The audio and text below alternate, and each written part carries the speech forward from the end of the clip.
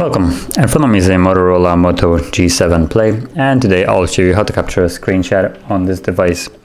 So there's actually two different ways, and we're going to begin with the quicker one, which, well, you start off by finding whatever that is that you want to capture. For me, it's going to be this home screen, and there, all you need to do is hold power key and volume down.